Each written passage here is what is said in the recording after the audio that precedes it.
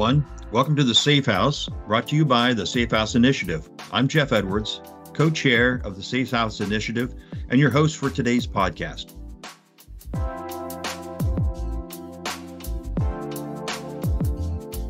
Not many in the SafeHouse Initiative community realize that Alan, Jen, and I were inspired to create the SafeHouse Initiative from the cyber insurance industry.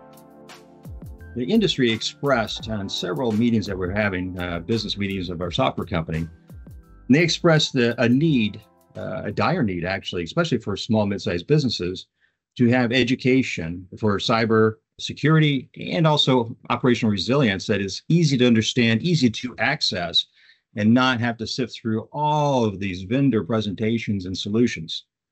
So today, we're very fortunate to have a gentleman who knows not only the insurance industry, especially cyber insurance industry, and has grown up with it, but he also really understands small, mid-sized businesses. Eric Cernak is the president cyber at the Hanover Insurance Group. And so I'm extremely pleased to welcome you, Eric. Yeah, great. Thanks, Jeff. Appreciate the time and the opportunity. I'm really looking forward to the chance here to talk a little bit about cyber risk and insurance in particular and how that applies to small businesses.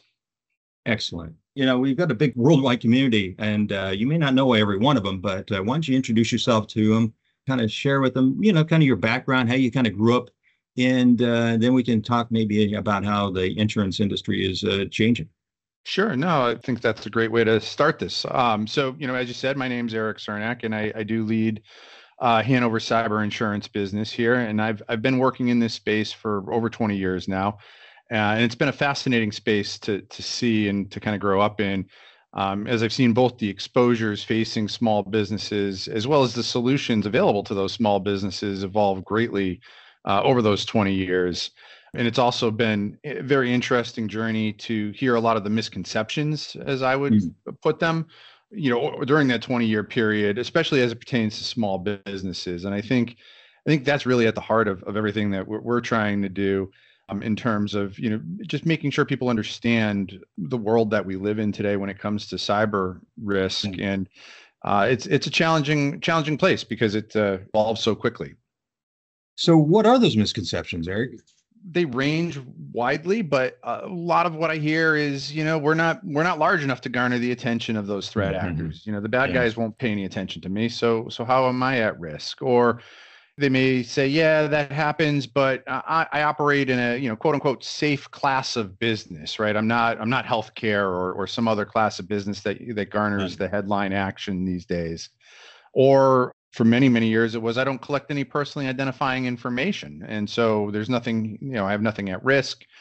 We'll hear, hey, I can trust my employees. They're not going to do anything that would jeopardize the business.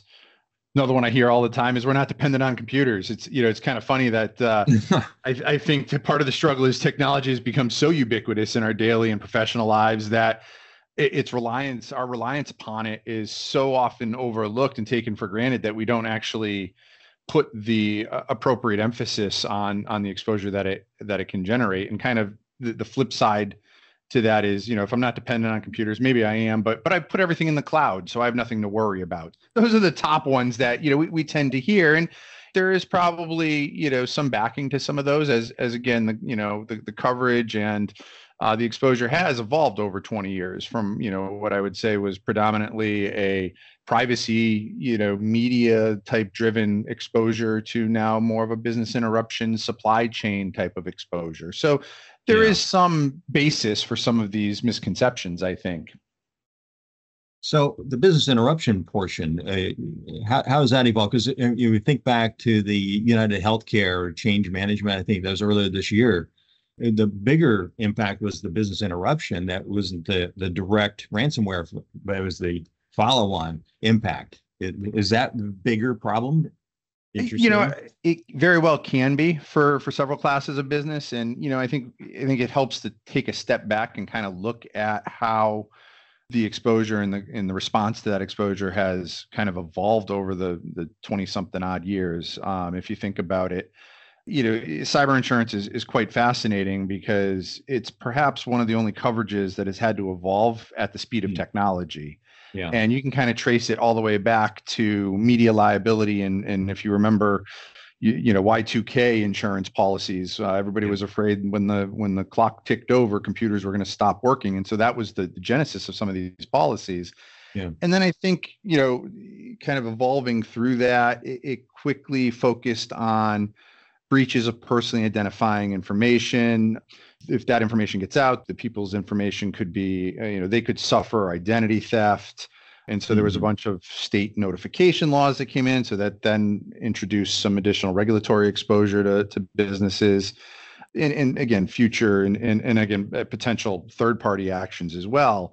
And that really was where the coverage and the exposure was for a number of years. But interestingly, you know, ransomware kind of started to blossom probably about 2016, 2018. Yeah. Okay. You know, and that's where we start to see it kind of tip a little bit, I think, and get into where you're talking about some of the business interruption exposure. And, you know, everybody thinks of ransomware. It's, you know, it's in the news all the time now. It's been around for a lot longer than I think people might realize. There's, you know, recorded instances of it going all the way back to 1989.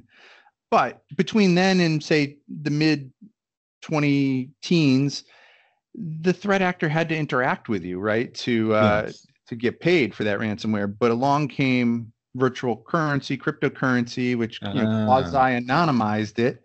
Yeah. And then they really started to enable that exposure. And then what the threat actors kind of came away with is we can exert even more influence if we look at those types of businesses that would have a business interruption event associated with it. So if they can't access their systems and they can't make widgets, let's say, then they're going to be more inclined to pay. And so that's where the shift really started to come into business interruption. And then the threat actors got really clever and said, we can utilize not only the business interruption element of it, but you know, if we also take some personally identifying information, we can also harken back to the days of breaches of personal information. And so they kind of a double whammy there. So that's really when you look at the evolution of it and kind of getting back to the root of your question, you know, it started as a privacy exposure. It's morphed very quickly into a business interruption exposure, and it's continuing to morph. So, you know, you had the teens, if you will, the 20 teens, the crypto came along and kind of made it a lot easier and less and harder to track down the bad actors from a payment standpoint. But then along comes COVID and everybody goes home, and the frailties of our infrastructure start to show through, and the threat actors take advantage of that. So would that be like an accelerant to this problem? Yeah, I think that's a fair way of looking at it. I think, you know, virtual currency was the enabler, you know, that kind of took it to the next level. And then when you throw on top of that a pandemic that sends everybody home, everybody is working remotely, what does that do? That increases the attack surface that you have to defend, right? As a business owner or a business. And so that really then accelerates the exposure, because now it's potentially a lot larger area from which threat actors can operate on. As you would define today, cyber insurance, what are the critical aspects of it? And, you know, when you're talking to these folks that say, oh, you know, I really don't depend upon computers, or my business isn't big enough. You say, wait a minute, here are the things that a policy should and can offer you. What are those elements? Can you kind of walk us through that? Sure. And I like to put them into a couple main buckets, because the kind of fascinating thing about cyber insurance is, again, it's evolving so quickly. The exposures evolve. You'll find different coverages and different names for things, but I like to just kind of compartmentalize and put it into a couple of big buckets. And the first would be your third party privacy and security liability. And oftentimes that'll include a little bit of media liability coverage as well. So that's really your third party liability component. And that has its roots in some of the stuff we just talked about, right? With data breaches and PII. And then we kind of shift, and I would break what we call first party, which is, you know, your kind of more your direct exposure, your direct costs of responding to an incident, into maybe one of three buckets. I think the first is your breach response costs, and that can cover things like forensic IT investigations, notifications to affected individuals whose information's been breached, as well as services. Maybe you're going to give identity restoration services or credit monitoring or something like that. That's your first bucket of kind of those first party. Your second bucket of those first party would be kind of what we were just talking about, your loss of income, business interruption, extra expense. So again, that you'll see that in terms of business interruption, contingent business interruption, which starts to get into your supply chain exposure. So maybe it's an interrupting event at one of your suppliers and so that's the second main bucket. And then I'd say that the third bucket, and this is kind of where we're, I think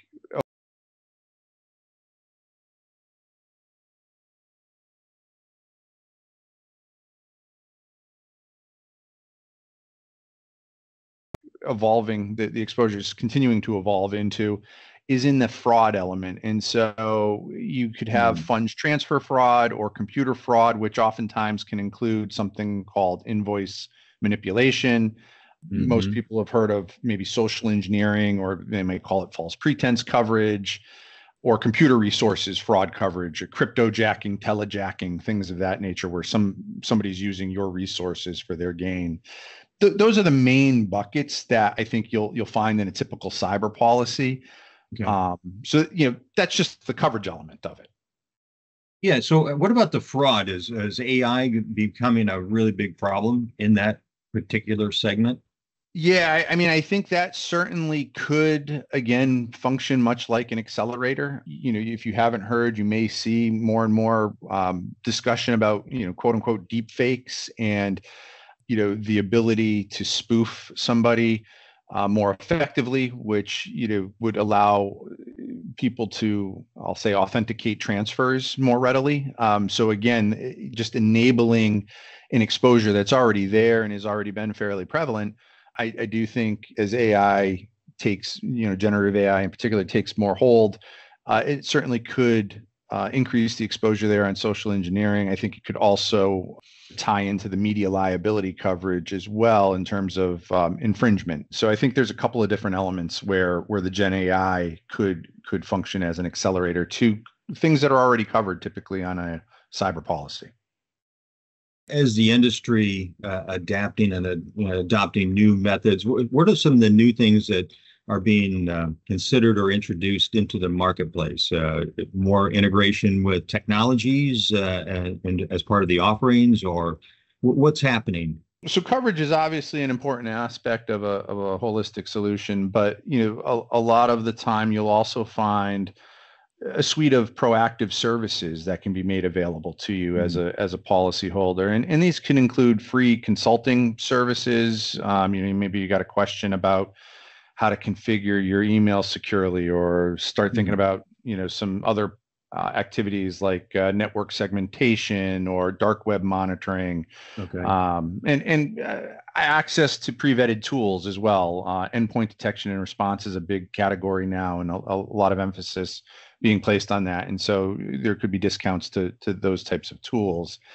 The other thing, and that's on the proactive side, the other element to always look at and consider is, if you do unfortunately suffer an incident of some sort, it's usually on a Friday evening after business hours, and panicked, as you are, you don't know where to turn. So a big element of it is having access to, claims adjusters that specialize in this exposure, that are available 24/7 to help the insured respond. And a lot of times what they'll do is they'll kind of step in and be that quarterback, so they can help triage the customer, make sure that insured then gets to the appropriate reactive service providers. You might need an attorney, you might need a forensic specialist, maybe you need a public relations specialist.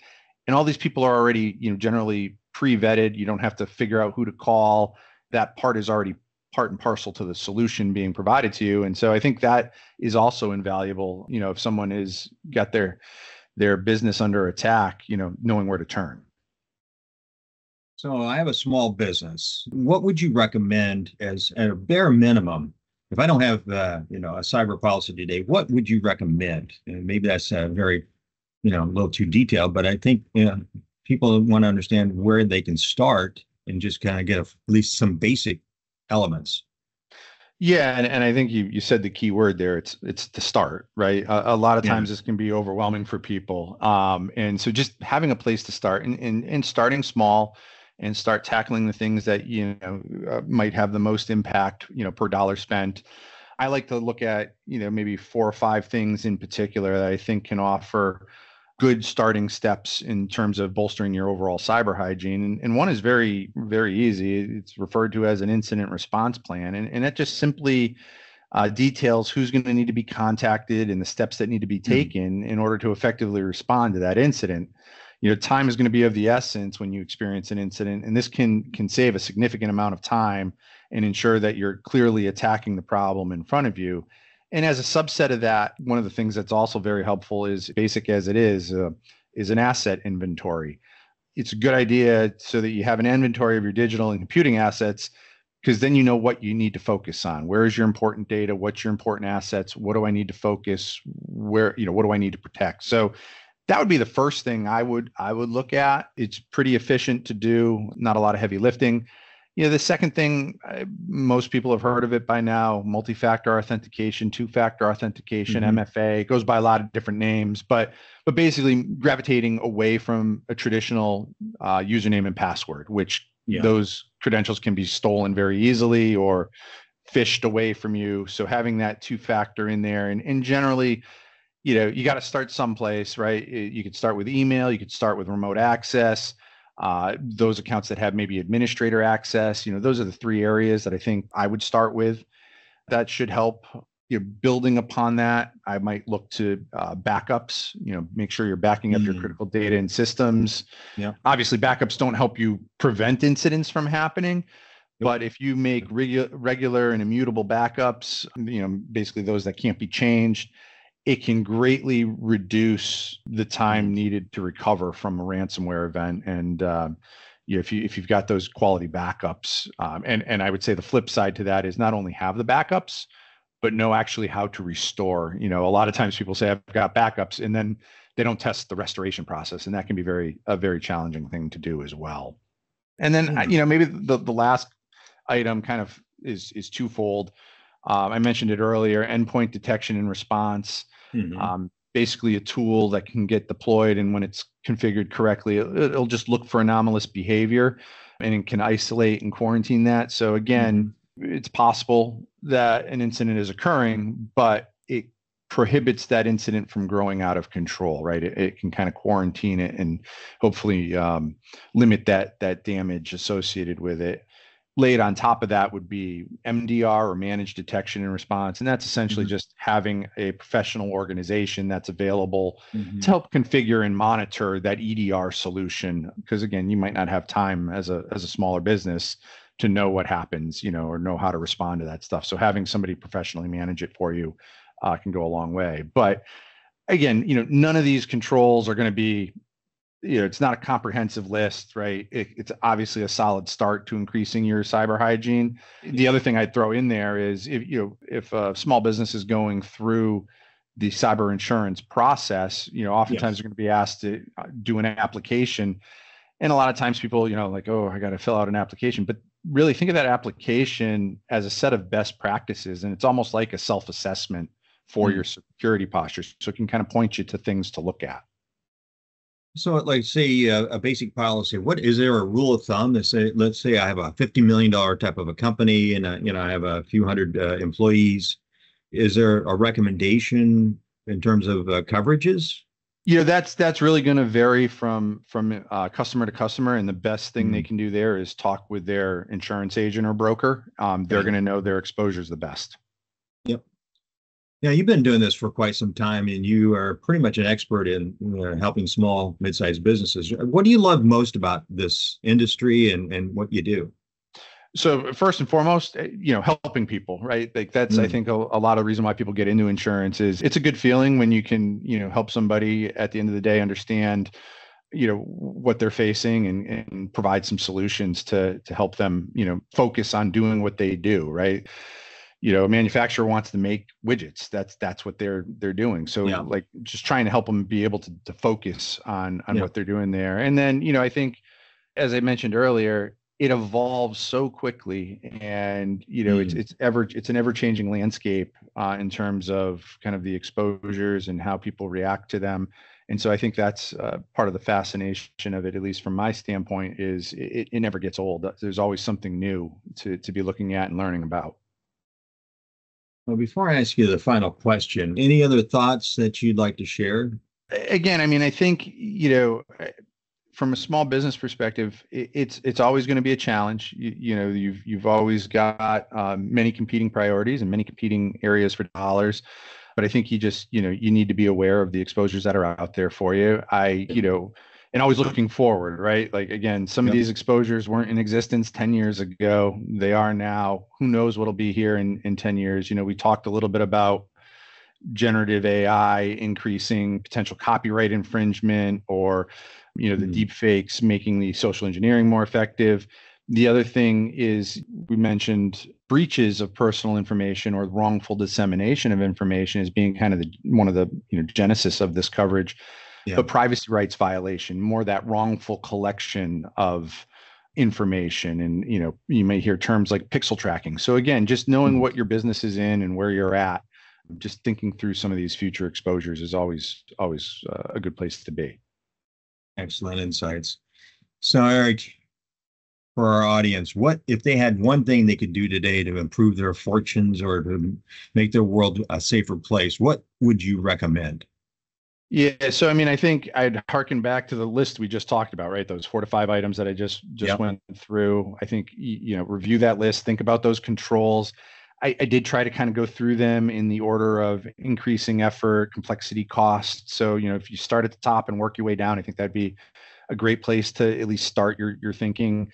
Again, recognizing that managing cyber risk is going to be an ongoing endeavor, and quite simply, you just need to start, right? You can't.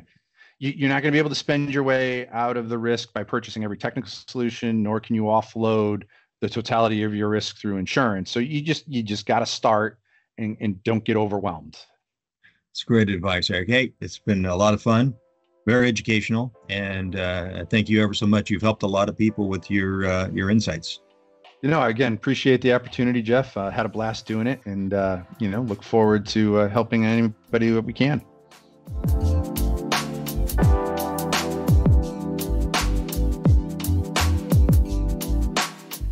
That's our podcast for today. I'm Jeff Edwards for the SafeHouse Initiative. Thanks for joining us, and remember, be safe, be resilient, and be kind to each other. For more information about the SafeHouse Initiative, please use your mobile device to scan the QR code on the screen, or send us an email at info@safehouseinitiative.org, or visit us on our website, safehouseinitiative.org. We look forward to hearing from you.